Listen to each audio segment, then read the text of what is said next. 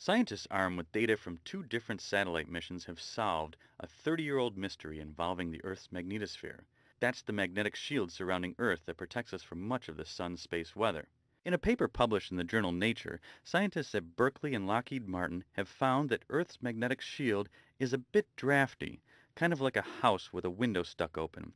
The magnetosphere blocks the brunt of space storms sent our way by the sun, but some electrically charged particles manage to slip through its cracks, even during periods of quiet space weather. A small portion of this solar material, called plasma, can enter through a crack in the magnetosphere and follow a magnetic field line toward Earth, falling like a waterfall downward and splashing onto Earth's ionosphere. This waterfall creates a spot in the proton aurora, a type of aurora not visible to the human eye, but is to instruments sensitive to ultraviolet light. These observations are blowing everybody's minds. They are fundamentally changing the way we look at how plasma interacts with the magnetosphere. Satellites passing through this stream have detected this crack before, but their data didn't offer evidence as to how long these cracks might remain open. It was thought that these cracks might open and shut very quickly, perhaps staying open for only 8 minutes at a time.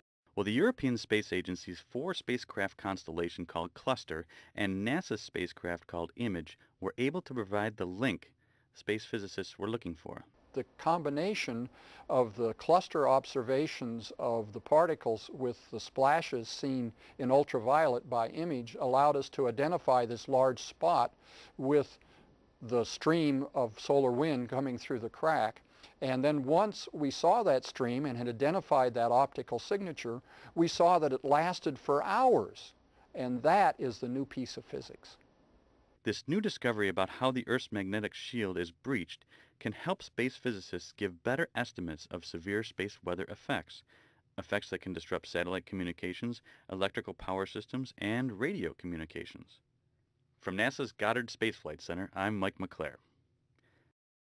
Well, stories about dead birds in several parts of the world are still making headlines. The bird kill in Arkansas is on almost everyone's radar. No, literally, it actually shows up on radar. New at 10 tonight, THV's Lauren Clark joins us now to explain. Lauren?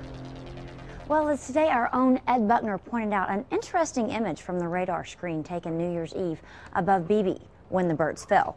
We took it to the National Weather Service in North Little Rock to see if they could give any more information about the spot. There are some indications that we're picking up a non-precipitation target, has some similarities to, say, like a collection of birds. This radar image is from around 10 p.m. New Year's Eve. Science and Operations Officer at the National Weather Service, Chris Bonanno, tells us Arkansas had lots of busy weather that particular night, but nothing after sunset. It's not uncommon to see actually birds on the radar, especially in the spring and the summertime. He estimates this spot to be between 1,300 and 1,400 feet above ground and points out how it doesn't move as most clouds or rainstorms would. When you see the higher reflectivities, that's indication of a stronger or higher energy being returned to the radar. And in weather instances, usually the higher reflectivities indicate very heavy rain or perhaps hail. And the bright color is just too strong to blame it on bugs or smoke. But Arkansas Game and Fish officials say witnesses told them the birds were flying low that night, hitting everything from cars to mailboxes. So while we know what it's not precipitation occurring. The National Weather Service cannot definitively say what it is.